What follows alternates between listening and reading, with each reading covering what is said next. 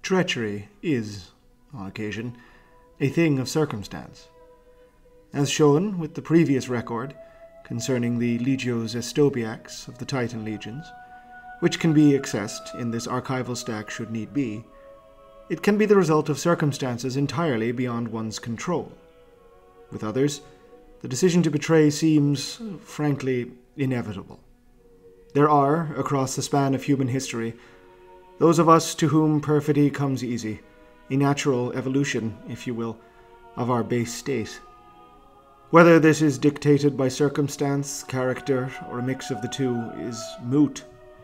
The only thing that is inevitable is the dagger in the back, the plunging hand of betrayal. We can question why. We can attempt to scry the histories of these heretics for answers. We may even find some. In the case of the subjects of this particular chronicle, such an effort seems wasted. It is hard to imagine their fate having any path save for the one they walked their engines upon. Scant anything within their actions or histories point to the possibility of any conclusion other than the one that was. Nonetheless, duty demands that I try, and I am nothing if not a diligent servant to my imperial duty.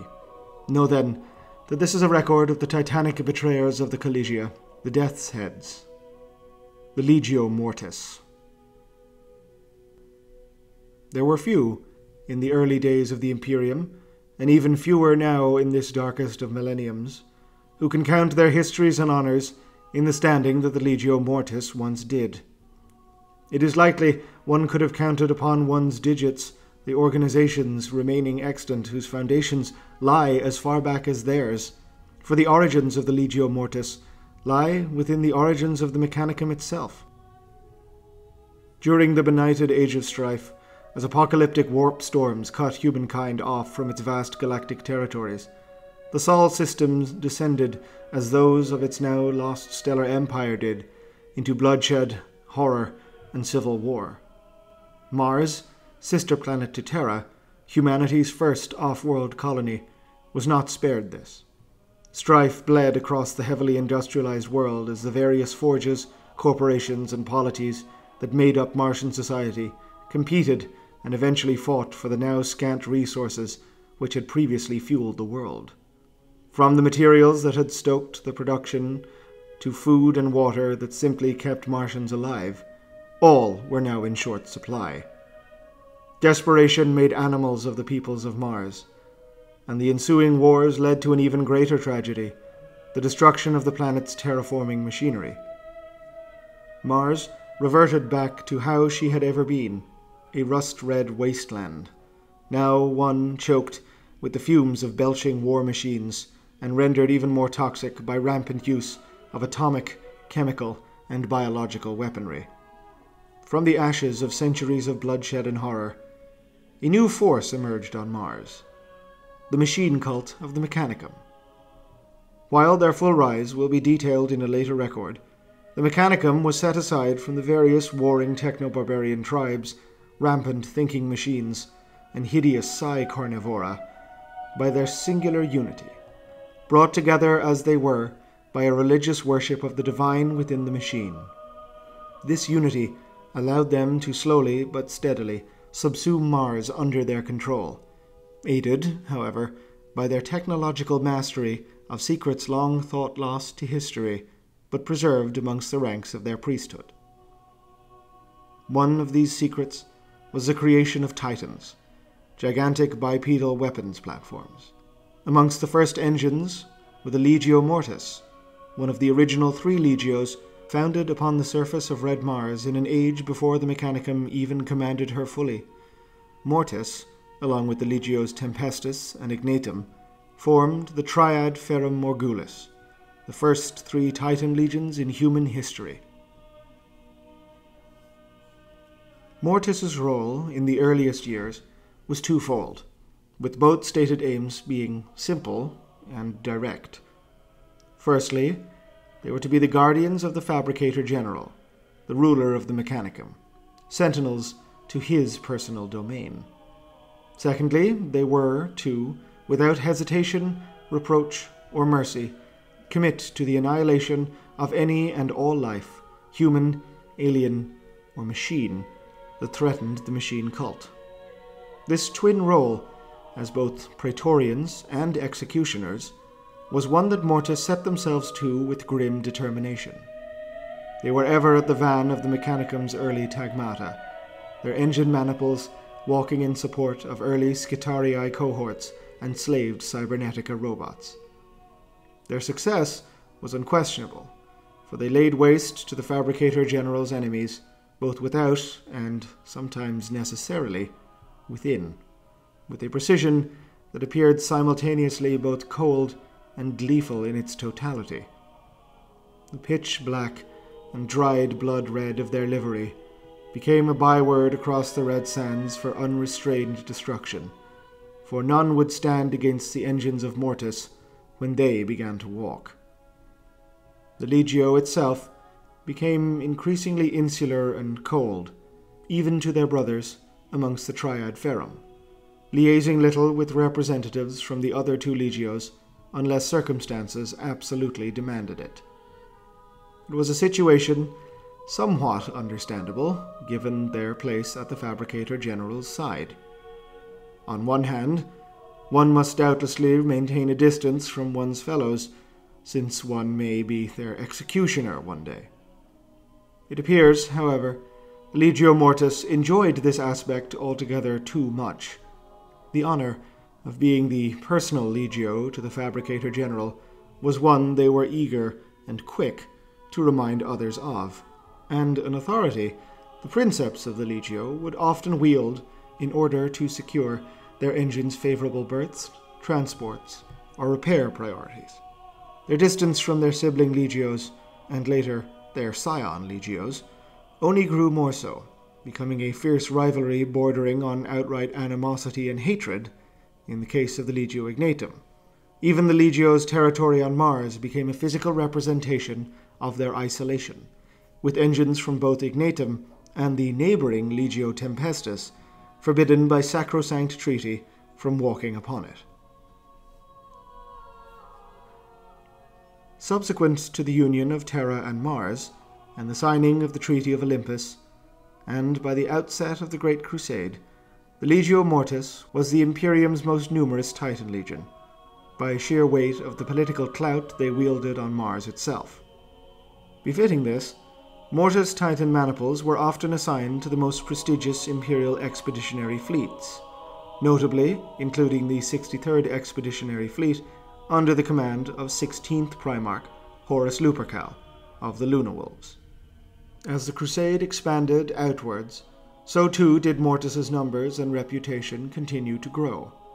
Their victory roll includes some of the greatest triumphs in Crusade history, both due to their vast presence in the Crusade, but also their undeniable skill and combat abilities. The chained fury of the Legio, previously used in uniting Mars under the machine cult, was now turned upon recalcitrant human regimes, mutant hovels, and alien empires. Had they ever shown restraint in destruction previously, any shred of this was now abandoned. The executioners of Mars laid waste to all before them, and the galaxy trembled before the tread of their engines.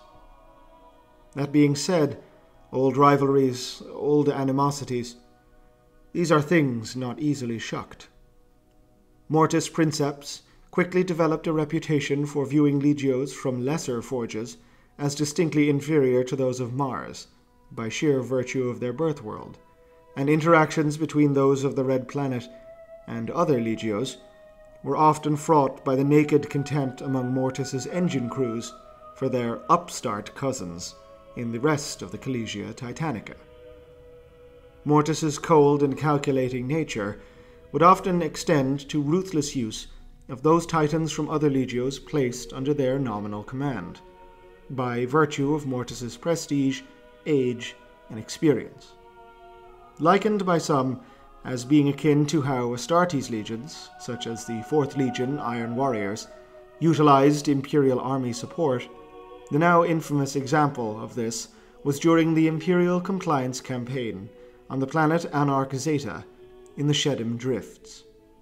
The Ealdari of craftworld Morioi were holding Imperial forces at bay with such stubborn opposition that Horus and the Luna Wolves petitioned their attached titans of the Legio Mortis, together with maniples drawn from the Legio Furians, Tiger Eyes, Legio Osidax, Cockatrices, and Legio Ataris, Firebrands, to walk upon the world and annihilate the Xenos foe.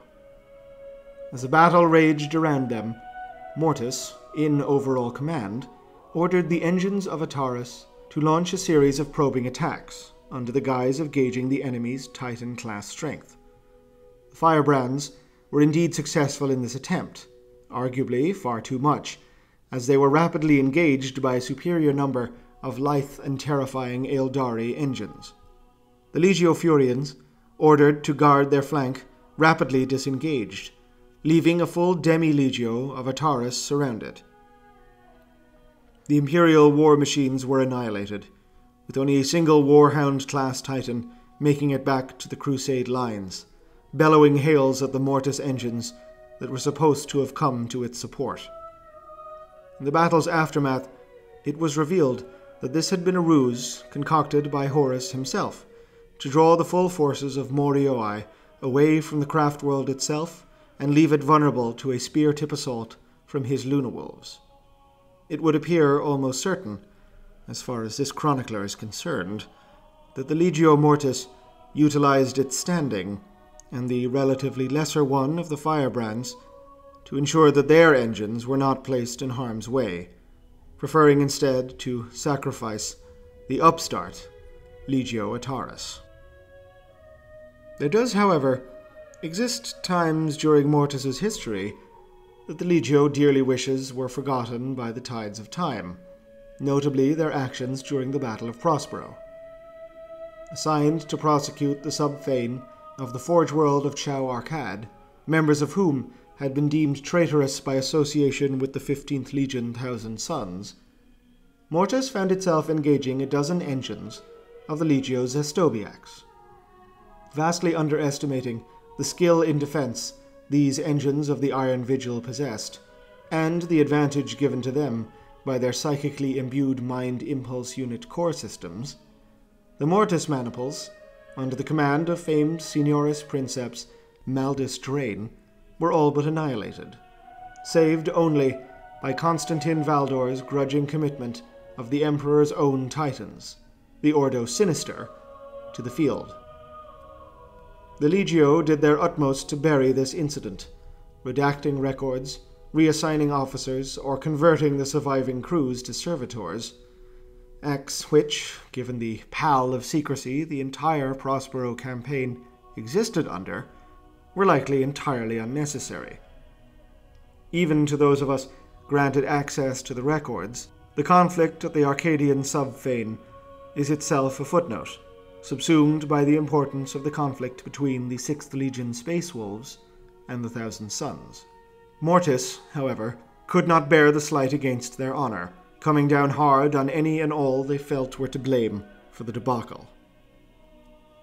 Indiscriminate became the watchword for how Mortis would comport itself in those later years of the Crusade. Their methods of war-making grew even bloodier, ever more destructive, with the Titan Legion renowned for their brutality, now becoming known for the cruel pleasure they appeared to take in the apocalyptic ruin unleashed upon planets that stood in their way. Yet, despite widespread concern with their methods amongst those of the Divisio Militaris, none could gainsay their unassailable political power, which the Princeps of Mortis would wield in much the same manner as they did the volcano cannons and plasma annihilators mounted upon their engines. Quick to anger, stubbornly prideful, and utterly disdainful of any who they saw as lesser than they, Mortis was a political wrecking ball, commandeering transports, gainsaying repair orders, and securing deployments to prestigious campaigns with no subtlety. Indeed, the scorn with which they treated imperial authority speaks to a deeper issue within the Legio, their true loyalties. Mortis had never made any claim to be loyal to the cause of the Imperium. It never had. Mortis's allegiance lay, as it had always lain, at the feet of the Fabricator General of the Mechanicum. That the Mechanicum's goals lay in tandem with those of the Imperium was a matter of convenience for Mortis, and an excuse to travel abroad upon the stars and earn the glory and rewards that came with it. Unlike many of their fellow Titan legions, they viewed the Great Crusade with a detached cynicism, never being the ideologues that others, such as the Legio Praesagius, were. In their role as wardens of the cult Mechanicus, they were tasked to be watchful for any potential enemies to the person of the Fabricator General, and this the Legio assumed to encompass allies of the era. If a Titan legion could not trust, and indeed actively feud with, those beside whom their order had been founded, what hope did those removed from the Mechanicum by ideology, religion, or politics have? By the outbreak of the Horus Heresy, the Legio Mortis was the most numerous and most powerful Titan legion within the Imperium, to the extent that the Divisio Militaris had some difficulty gaining an accurate read upon their numbers, this being a facet both of their widespread deployment and the Legio's own demand for operational secrecy, contradictory though the concept may be for engine-class war machines. Estimates extant from the period vary wildly, placing Mortis's numbers at anywhere between 150 and 300 Titans. The true extent will likely never be known, is that the Legio had extended its range to encompass the majority of the Crusade's active front lines, ensuring it was placed in the most prestigious of campaigns and amongst the forces of the most celebrated commanders. It was this tendency, as well as their undeniable records of victory, that had seen them become the Titan Legion of choice for War Master Horus Lupercal, and had ensured that they were in an ideal position to become the primary vanguard of the traitor Titanicus. The renowned Imperator-class Titan Dies Irae took part in the atrocity on Istvan III, and later the great betrayal upon the sands of the Drop Site Massacre, becoming the first Titan to fire upon loyalist Imperial forces.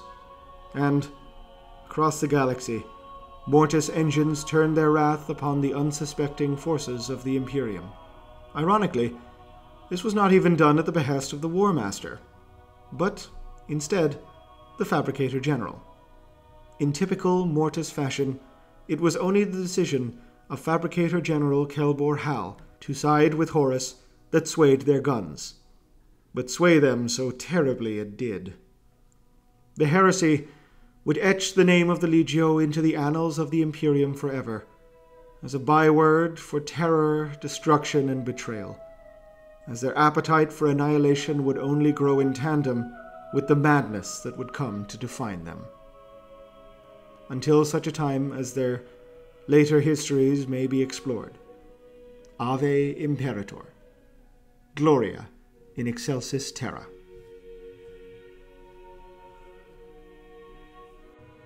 This video and this channel are made possible through the incredibly kind contributions of my Patreon subscribers.